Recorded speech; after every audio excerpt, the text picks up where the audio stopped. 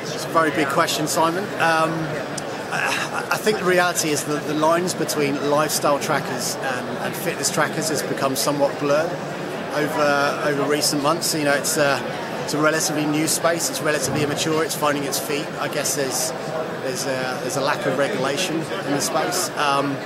And clearly there's been a disconnect between people's expectations and the reality in terms of a lot of the risk-based trackers on the market that profess to track exercise as well as kind of lifestyle factors.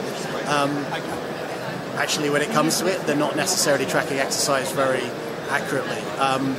Our background is in the fitness industry, and for us it's paramount importance that we provide data that people can trust. We've aligned our data with World Health Guidelines. It's 99.4% accurate to an ECG machine.